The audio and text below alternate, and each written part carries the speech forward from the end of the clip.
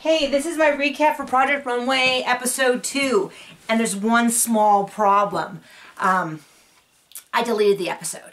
So normally I watch the episode like I did, and in this case I live tweeted it and all that, and then I go back and I watch it again and take notes, and somehow instead of hitting replay I deleted it, and so I can't rewatch it, which I'm actually okay with because I thought it was a really bad episode. So I'll kind of get into why as we go through the episode. First off, it's an unconventional and a team challenge. I love the unconventional challenge because I think it has some of the best work, some of the most surprising work, but not this episode. So they go to a movie theater, they have all of these movie themed things, film and marquee letters and stuff like that.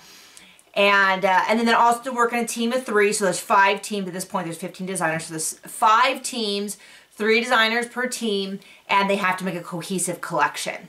Now, the team that we focus on the most is Zendaya and her 2 partners. Now, remember, she has immunity, which is totally, she's screwed either way. Because to start off with, she has a very strong idea what she wants to do. The team as a whole decide like, oh, let's just go do our own thing each, and then we'll come together later. Well, then they come together later, and they're all over the place. And then they're like, I don't know who she thinks she is. She has immunity. She should do what we want.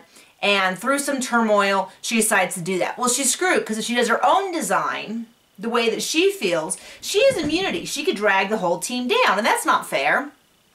But instead, she ends up saying, okay, I have immunity, I'll do whatever you guys want. And so they tell her what they want her to do, she does it, and then they get up there to the judging panel, and everyone's like, yours, Zendaya, yours is the worst.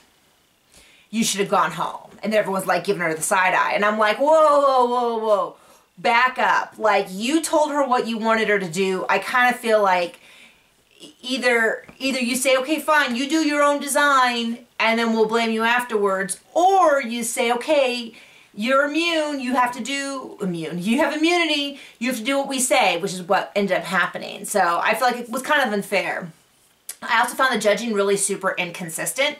So the winning team all had basically sheath dress with stuff over it. The unconventional materials wasn't really integrated into the design. I get where they were going, but they were unable to achieve it in their time.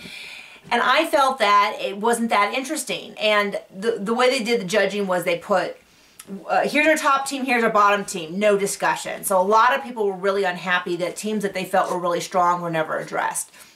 And then, of course, for Angela, you know, they say basically, well, your design is horrible and your team would have won without you. And it really felt to me that the judging was done for the highest amount of drama. And I don't like that. I like to believe it's a real reality show where they, a real reality show, but also that the competition is genuine and that what we are seeing is truly deep down what they believe.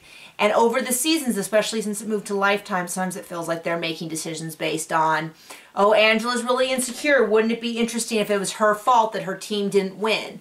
Okay, wouldn't it make a great story if Amanda, who's never won a challenge and was on a team season, comes back and wins a team challenge? That would be so amazing. Let's do that. And then saying stuff like, oh, well, people already don't like Zendaya's designs. Let's make sure they really hate her by putting her team into the bottom while she has immunity and then telling her it's her fault, but being unable to kick her off. Like, right? Like, doesn't it feel like that? It really feels like that to me. So, not my favorite episode. I deleted it and I will not be watching it again. I really hope the rest of the season turns up. It makes me super uncomfortable to watch people where the drama is all about human emotions rather than the clothing. So that's my thoughts. I'll see you soon.